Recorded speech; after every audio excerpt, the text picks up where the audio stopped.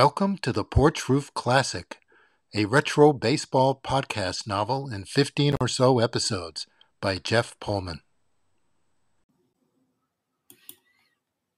Episode 4. I was wrong about Camp Mack-a-Lake. It wasn't a prison at all. It wasn't even that Jewish. I must have seen at least 3 kids wearing crucifixes the first day. The camp was also in a pastoral part of the Berkshires that took Dad at least an hour and a half to get to, up an endless ribbon of hilly roads.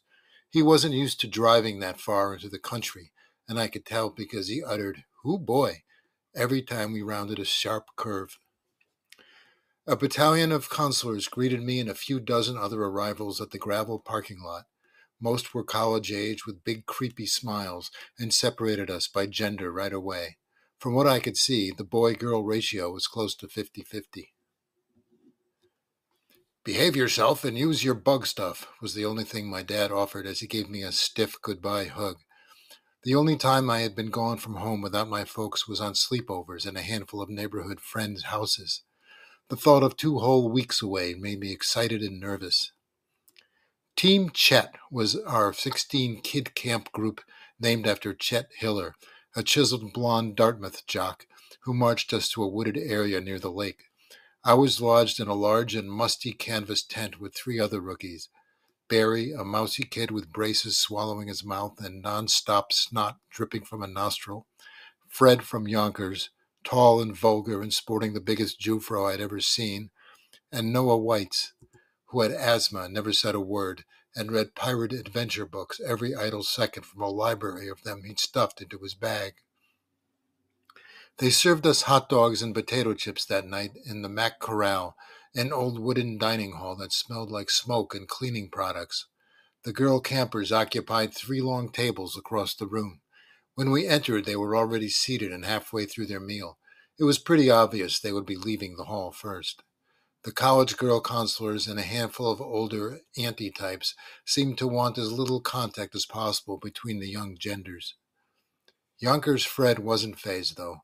Spent most of the dinner sizing up and commenting on the best girl campers he could see from his seat. "That one's for me." "Who?" asked Barry. Eyes popped. "The blonde one with the ponytail?" "No, dummy, with the brown hair and bazookas, and the face like Jacqueline Bisset." "Jackie who?" "Forget it. Ain't nobody you're going to date." "Ooh, you see what she did?" "Did she wink at you?" "Better. She ate her hot dog super slow in my direction." "No way." "Damn straight way." By the 4th or 5th Freddy Fantasy sighting, I'd had enough. Noah had brought an old Classics Illustrated comic of Kidnapped along and stayed buried in it when I tried to have a conversation with him. It was almost a relief when the girls suddenly filed out. "See you soon, ladies," said Fred, quiet enough so only we heard it. Many of the boys paused their chowing to take in the grand exit, but most of the girls avoided eye contact. A few of them shyly smiled.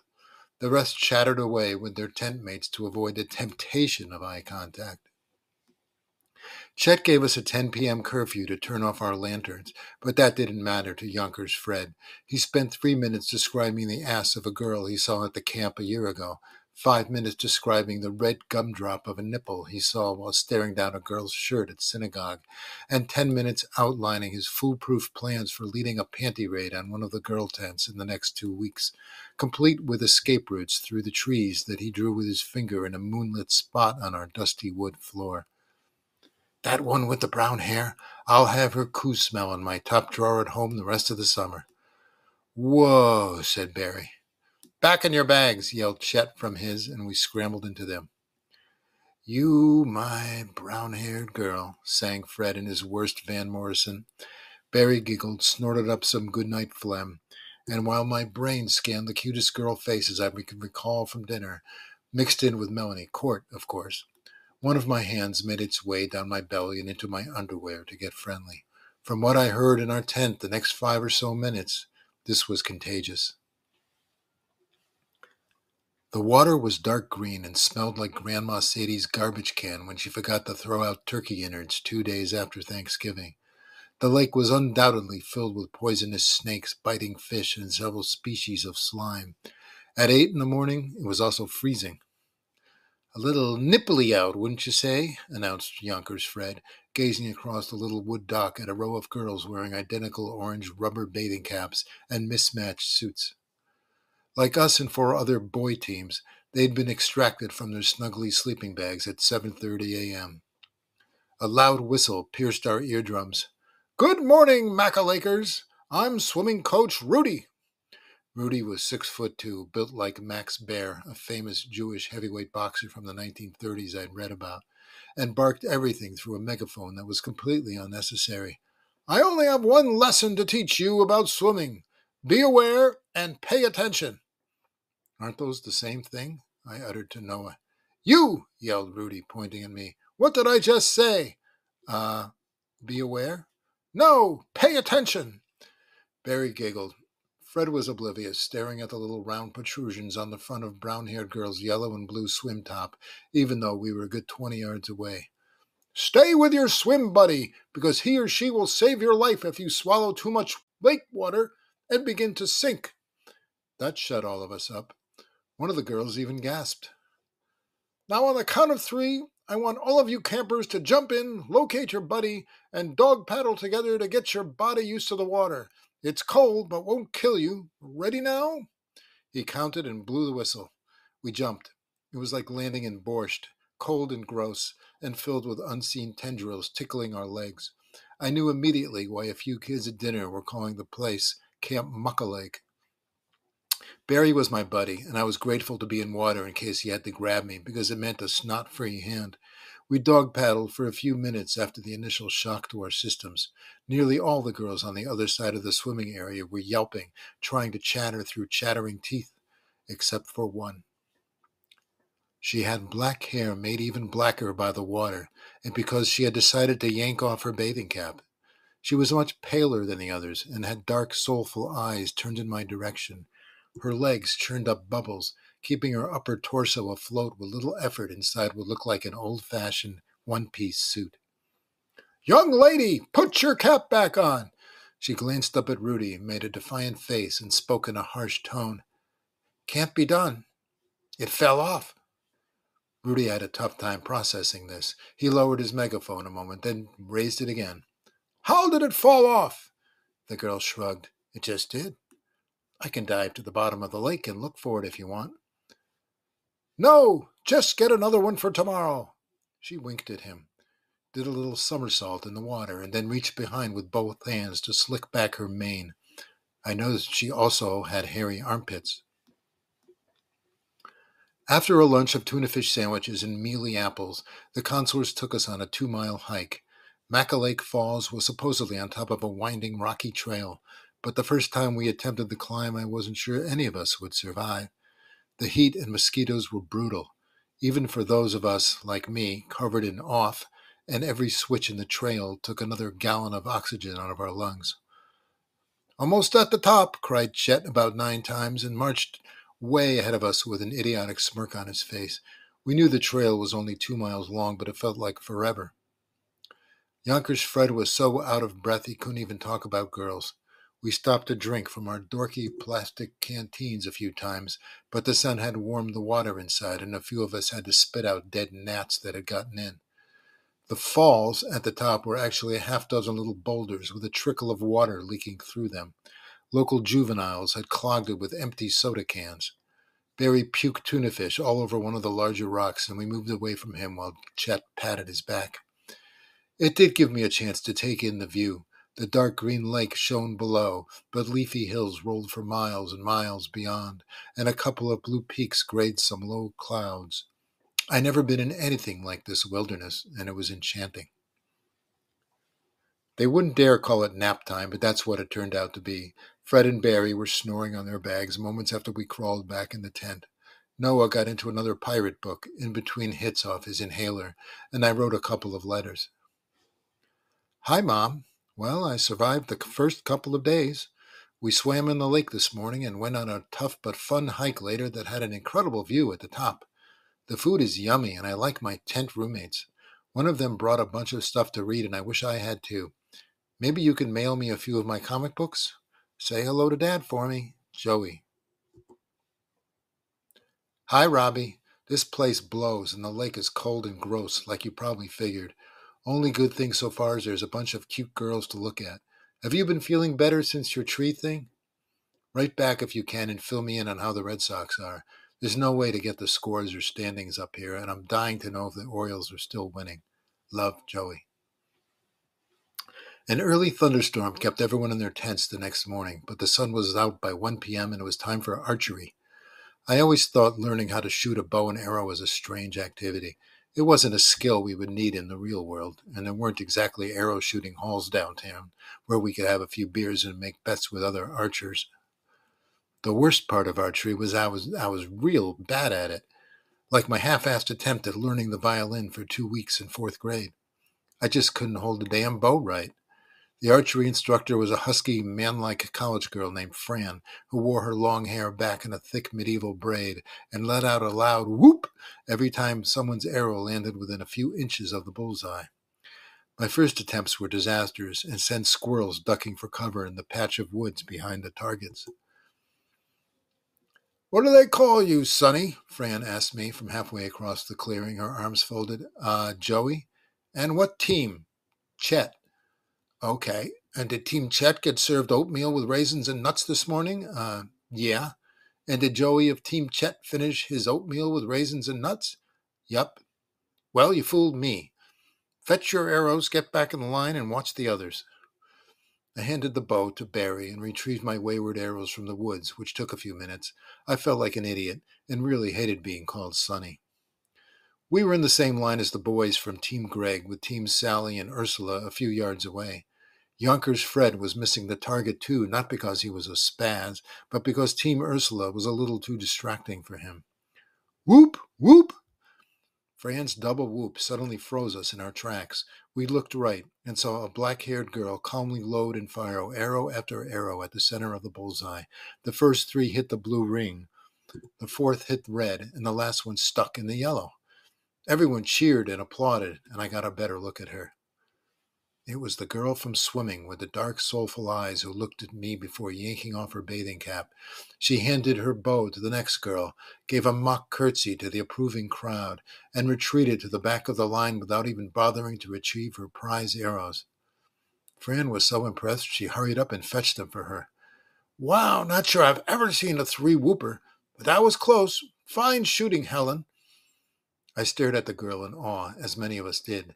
She hung her head a moment and took a deep breath, then proudly raised it again, brushed the wavy hair back off her face, as if ready for her next challenge. My final 2 archery rounds were worse than my first, and as the teams left the clearing to head back to their tents, Fran took me aside. "Practice is everything in life, Joe." "It's Joey." "Right. Shoot another 5 or 10, please, before you head back. You know, I couldn't sew a button on a shirt until my mom made me do it all night." She gave me a chummy wink and went off with the others. I groaned. I had developed a blister on my right index finger and my shoulders ached. An afternoon nap beckoned. Mosquitoes found me, drawn to my sweat. I trudged back into the wood patch to get my arrows, forgot exactly what poison ivy looked like, and suddenly didn't care. "Make fear your target." I spun around. Dark-haired and darker-eyed Helen addressed me from halfway across the clearing, where she had hung back. "What'd you say?" She threw all of her hair over one shoulder and walked towards me. There was a graceful, confident stroll to her movements. "She was wrong. Made in Fran of Camelot, I mean. You don't aim at the bullseye. You aim at fear." "Fear?" "Yep. Fear of people watching. Fear of failing or pissing or crapping your pants or saying or doing the wrong thing. Face it, kiddo. Fear will beat you every time if you let it. Grab the bow." I didn't really like being called kiddo either, but Helen in that moment could have gotten away with calling me Joey Bishop. I quickly found the last arrow and ran back to pick up my bow. She curled her mouth into a warm smile and put out her hand. "Joey, right?" "Yeah." "And Helen?" "Helen Fishblatt. A pleasure." I didn't visibly react to her odd name, but my 2-second pause was enough for her to pick up on. "I know, it's weird. I tried to change it once, but there was already someone named Rachel Fishblatt." "Grab an arrow." I had one across my bow and took my stance. Helen slid behind me. She had washed her hair with some kind of earthy shampoo that smelled all cinnamony, like holiday potpourri. All right, now kick every stupid fear out of your head and focus on the bullseye. Okay. Get them all? If not, if there's any left, stick 'em on the bullseye because you're going to impale those punks. I drew back the arrow. She put one hand on my gut and the other on my spine. Back straight now. Okay, it is. Your mom's yelling at you to pick up your room, and that's her dead center with a yellow face. But she wouldn't. Then it's the dirty dishes. We're playing here, Joey. You're afraid to talk back to her, and there's that fear now. Big and ugly and right in the middle, so shoot it. I squinted at the target and shot. The arrow stuck its landing on the outer edge of the blue circle. Hey, she cried. You're an archer. I rapidly went through my 4 other arrows, Helen backing away a bit further each time. The first hit the woods again, but then I pinned Danny Blight's smug face to the bullseye and hit the red ring with all 3. Helen didn't whoop at all, but grinned and gave me a solid victory hug. She was definitely a few years older than me, at least 16, and had actual breasts I could feel against my t-shirt. Ahem, Miss Fishblatt! It was Fran, waving her out of the clearing. Thanks for the lesson and all, I said. She gave my arm a gentle squeeze. See you at grub time, and strolled away, still unhurried, still confident. There was an old limpy guy who cleaned out the camp latrines named Randolph, spent most of each day hanging out in a tiny cabin he must have occupied since 1947 because it was filled with everything he owned, wrinkled shirts on homemade racks, cartons of books and papers stacked to the ceiling, canned food, a hot plate, icebox, and most important, a little shortwave radio. He wasn't half as creepy as Mr. Bajorek, and when I walked by his open door later on the way to the Mac Corral for dinner, I thought I heard the faint sounds of a baseball game. The radio broadcaster's voice was a familiar high-pitched Bronxian whine. I rapped on the cabin screen door. Is that who I think it is? Randolph was dozing with a cold can of something in his hand and woke with a start. Yep, the Scooter. You a Yanks fan? I was so desperate for baseball news I had to lie. Ever since Maris hit 61. How they doing? He unhooked a microphone from a stand and coughed into it.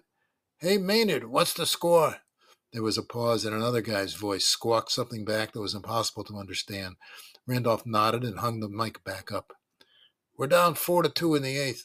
Who was that? Maynard, pal of mine in Schenectady. Used to go to the stadium with him in the early 50s. Shortwave here, can't tune in WPIX, so he puts AM radio up to his ham for me when he can. Lately it's been a lot, because I think we got a puncher's chance again.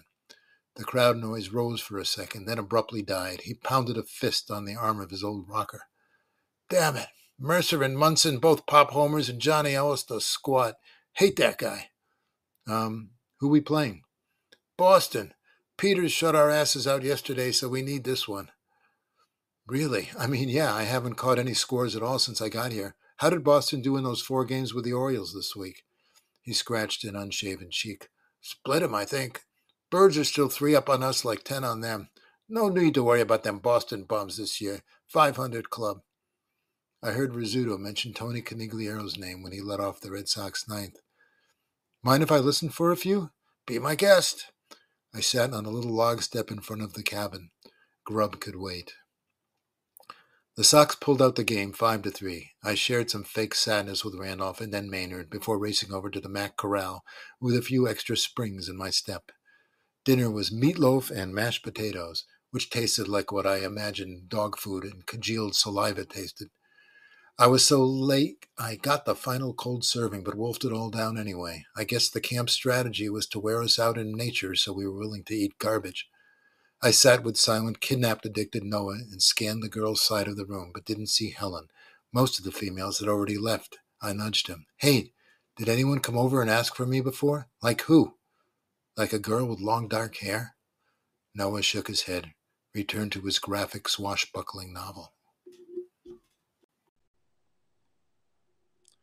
You've been listening to The Porch Roof Classic by Jeff Pullman. This retro baseball podcast novel was made possible by Spotify for podcasters and Buzzsprout.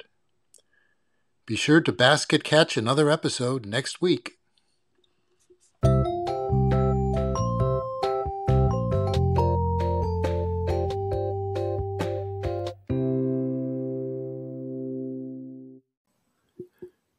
Feel free to rate and review this podcast on whatever platform you're using.